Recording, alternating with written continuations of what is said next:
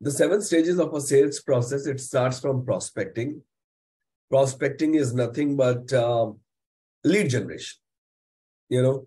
Finding the contact of the customer. Let's say you're in export business and you go online in Google and search for the companies, find their contacts. That all comes in prospecting.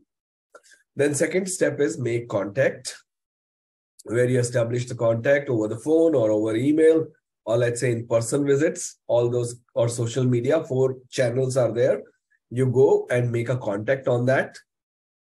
Then third stage is where you qualify the prospect. Now qualification happens for basically 4 reasons. And the process is called as BANT, BANT.